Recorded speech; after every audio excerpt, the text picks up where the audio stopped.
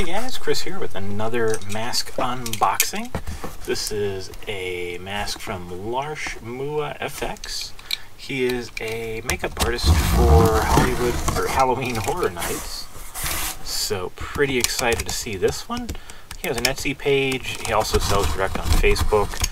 I think he tries to sell more direct on Facebook just to avoid all the Etsy fees. But he can be found on Etsy if you're not the messenger type for ordering things. He shipped it out nice and quick.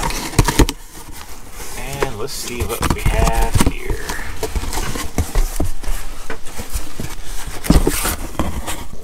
Ooh. Nice and green. I don't know where he found green bubble wrap, but he sure did. This is a custom alien mask. Let's get the box out of the way.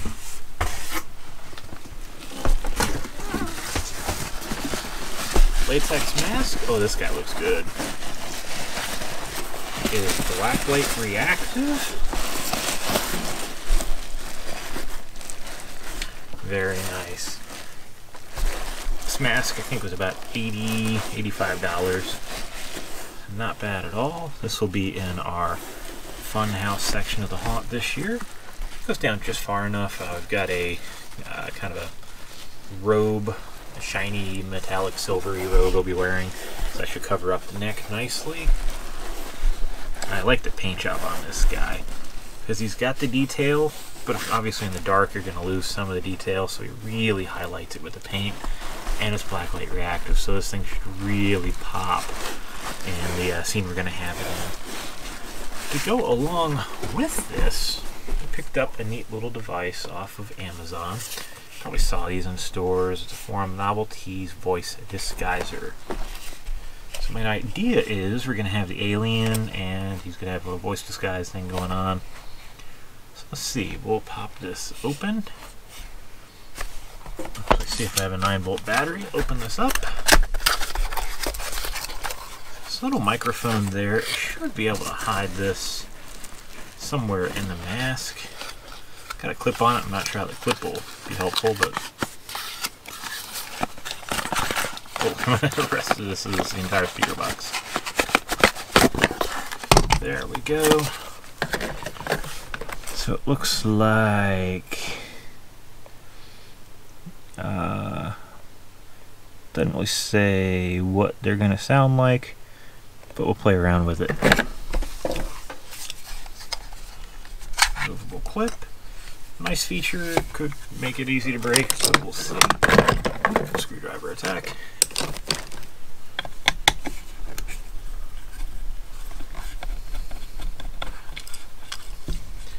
Kind of like and dislike when you've got the screw for the battery door because you need to change it in a hurry. Now you need a screwdriver.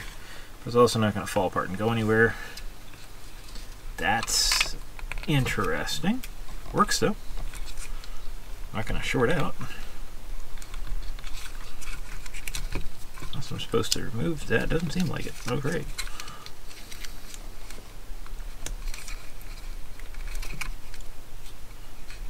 Seems securely plugged. Also, if you happen to lose that screw, you know, on a dark night during a haunt, now you're out of luck, unless you electrical tape it shut. So, not a huge fan of the screw door, but not a deal breaker. Put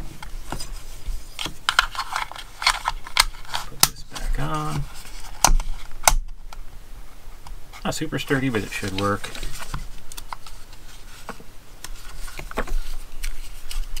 Uh-oh. And nothing. Test, test. Oh, wait, what? Oh, there's another on-off. There we go.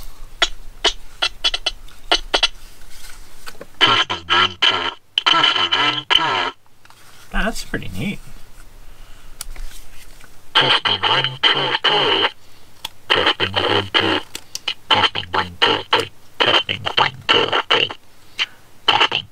That sounds like one of the Star Wars aliens, doesn't it? Testing 1, 2. Testing 1, 2. Testing 1, 2. Take me to that either. Yeah, that was pretty neat. So I'll have this hidden somehow up in the mask. The actor will be able to talk. So it looks like you can get, if you put this, you need to talk pretty directly into it. So we'll see if we can't position this inside the mask somehow. Let the actor use it. This will be a cool little effect.